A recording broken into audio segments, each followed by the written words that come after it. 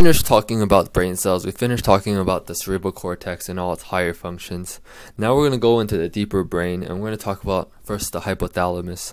This is a super important part of the brain. It's got tons of functions. First of all, there's a nice mnemonic for all these functions. That is 10 hats. So 10 hats stands for, the T is for thirst, okay? The A is for the anterior pituitary gland. Hypothalamus secretes hormones that stimulate the anterior pituitary gland. N is for the neural hypophysis. That's another fancy word for the posterior.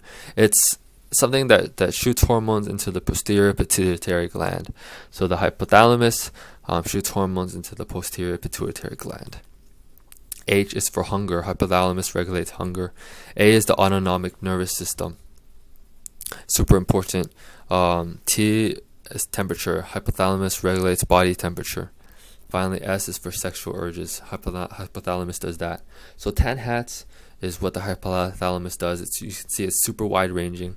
It's responsible for stuff all over the body, hormones all over the body, growth, autonomic nervous system, that's fight or flight, rest or digest, hunger, thirst, super basic life functions. So now hypothalamus, it's a small little thing in the brain right here. We can break it down into many different parts. So there's multiple nuclei in the hypothalamus, each responsible for some of these 10 hats functions. So first of all, there's the lateral and the medial nuclei. The lateral nuclei makes you hungry, okay? And the way you remember it is when you get an injury to the lateral nuclei, that makes you lean, okay? You're going to lose all your hunger, you're not going to eat, you're going to get lean. So lateral injury to the lateral nucleus makes you lean. Opposite is the ventral medial nucleus. I honestly just think of it the medial nucleus, but it's the ventral medial. It's the opposite. It gives you satiety, makes you full. So opposite, obviously, if you get damage to this, you're not gonna feel full. You're just gonna eat and eat. You're gonna get a fat. Just remember the lateral nucleus, and remember the medial part is opposite. Same idea for the anterior and the posterior nucleus.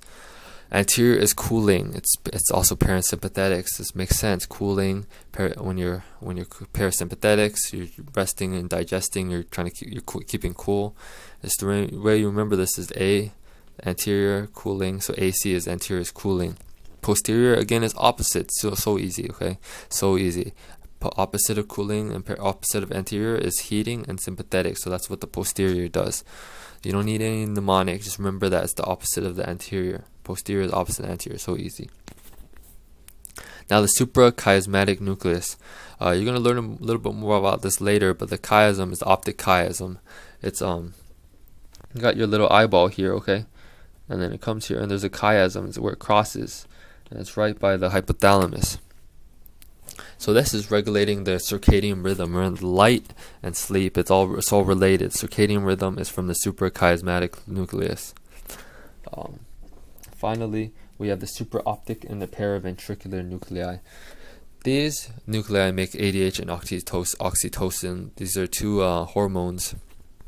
One gets you to basically retain water. It's the antidiuretic hormone. Oxytocin is for the stimulation of the milk glands to contract and secrete milk. These hormones are made in the nuclei in the hypothalamus, and they are sent down to the posterior pituitary, which will release these two hormones. Finally, I think I said the other one was the last one, but this is the last one for sure. This is the preoptic nucleus. It's thermoregulation, sexual behavior, regulation, release of GnRH. So again, we saw that hypothalamus has lots of functions, easily summarized in 10 hats. And you can divide the hypothalamus into many nuclei, which are responsible for each of these functions.